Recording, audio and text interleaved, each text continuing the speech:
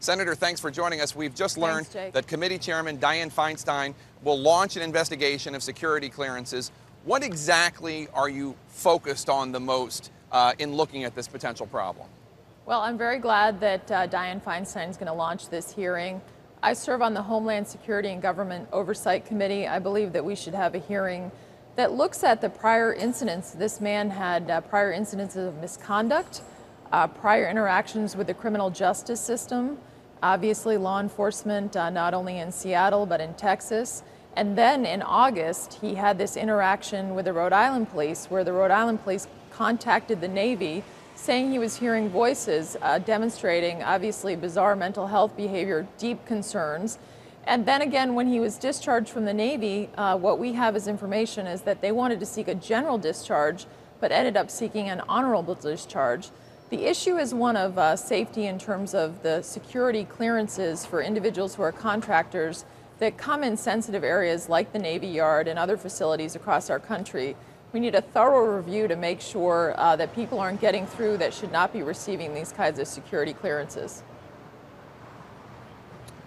Now, I remember earlier this year you were pushing bipartisan legislation on strengthening mental health coverage in this country.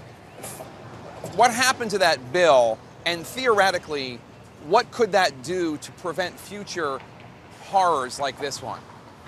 Well, Jake, I think there's a lot of bipartisan support right now in the Senate. I have a bill with Mark Begich. Today we called Harry Reid and asked him to, we basically issued a release asking Harry to bring that up. Got over 90 votes in the Senate. Our bill would deal with making sure that we detect signs of mental illness at an early stage. And then we need, there are other bills that deal with how do we deal with intervention, training for law enforcement, and making sure that we see the signs early on and get treatment for individuals who are mentally ill before they commit these kinds of acts. And I think there's a lot of support across party lines on this, that we can get some legislation done to address these troubling issues. But if it passed so overwhelmingly in the Senate, it just never was taken up by the House? Well, it didn't fully pass. It was part of the legislation, obviously, on the gun control issues, but it hasn't been introduced as its own standalone legislation. So it died with that piece of legislation. But I actually think it could be taken up separately and easily passed, because most of the mental health provisions got over 90 votes in the Senate, and very little gets 90 votes around here, Jake. I want to ask you, just as you're a mother of young children, I'm a father of young children, when you hear that something like this happens, even if he had not been able to get into the Navy Yard, this person, this killer, might have taken his frustrations out in his way somewhere else, on some other innocent people. So putting the security issue and the clearance issue aside for a second, when you hear that he was hearing voices, that he shot out tires of a car and said he had a blackout, how can we keep guns out of the hands of people like that? Well, Jake, I think we're all deeply saddened by what happened here.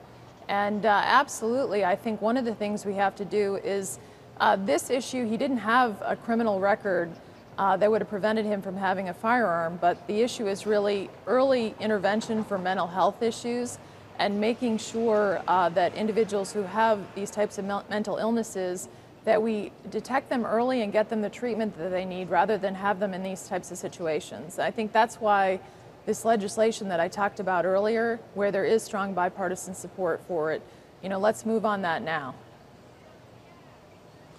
I want to ask you about one other issue. We're 12 days away from a potential government shutdown and about a month away from yet another fiscal cliff. Today, Speaker John Boehner said House Republicans would do everything they could to repeal Obamacare. Take a listen. This week, the House will pass a CR that locks the sequester of savings in and defunds Obamacare. The law is a train wreck. The law is what the law is, but it is the law, and it did pass the House and the Senate. President Obama and the Senate you're a member of are never going to defund Obamacare. Is the House on a fool's errand here? Is this just going to start a government shutdown that your party's going to take the heat for no reason at all? Well, Jake, let me just say that, I've heard so much concern about Obamacare, and I've supported repealing it. That's one of the reasons I ran for the United States Senate.